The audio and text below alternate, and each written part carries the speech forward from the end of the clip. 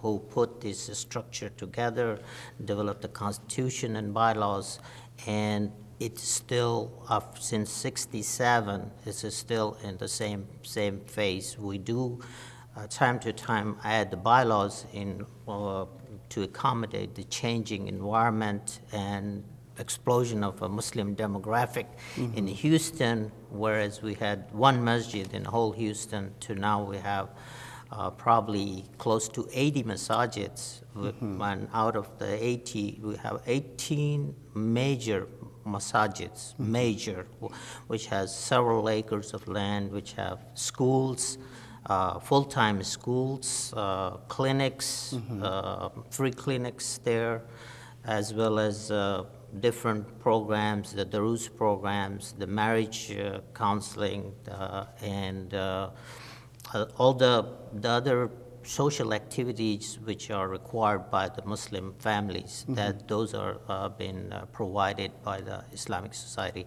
And you ask about cemetery, right. And that's one of the things we have is also all the burials in Houston area, all the Muslims, and even the people come from outside. We have a burial facility where we bury the Muslim brothers and sisters. Also have a facility to send the bodies overseas, which we do send the bodies in case they want to ship, because of the hospital center. A lot of patients come here in the cancer area from Middle East. When they passed away or what, we ship the bodies overseas. We also have another major function, which is a Eid Salat. This is the only probably city in the United States, the major city in the United States, where we have Eid Salat at the one single place. So all the whole Houston actually gather at one place. But I asked you also, your model of organization, why is it important that large communities and major cities in America should have some kind of structure and an organization? Well, I believe that it's based on the need of the society and the community, and as the people try to fulfill that void of a need, and they built a smaller masajid or smaller, and it become the territorial masjid, or part of that masjid become independent. Whereas in Houston, this model was from when there were only 20 people. When we prayed, our first masjid was an Rothko chapel, which was provided by Rothko Chapel is basically a chapel, and they're the one who provided as a room for first prayer. And then we from there we started branching out, since Houston is a very spread out city. Approximately now 30 miles from center to outskirt in each direction. If you draw a circle from here, it's just about 30 miles in each direction. And they see the value into the governance of this organization in a single body, and the people who come to it are elected position, not because you donated certain amount of money. And one of the proudest thing about this ISGH is most of the fund we ever raised is from United States. We do have in our bylaws that we do not accept the donations from outside. And that was from the inception? From the inception. Well, maybe somebody else can talk a bit about the mission statement, the vision of the Islamic Center here of Greater Houston. We consider ourselves to be the platform of Islamic work in the city of Houston. We host all kind of activities, whether it's integration in the society, holding seminars to like law enforcement agencies and others to integrate and understand Islam.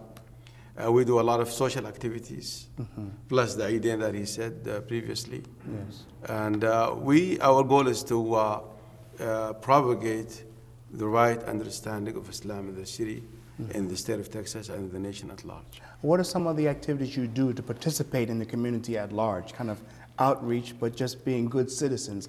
What are the type of activities you partake in? We have great relations with the elected officials, whether it's in the Congress, Yes. whether it's the city level like the mayor and city elected officials. We integrate. We visit each other. We have like quarterly meetings with them, Yes. and every time there is a function, we invite them. So we have a good relation with all these. We are very, very aware that we have to be a fundamental part of the society. Okay, I think the brother wanted to add something.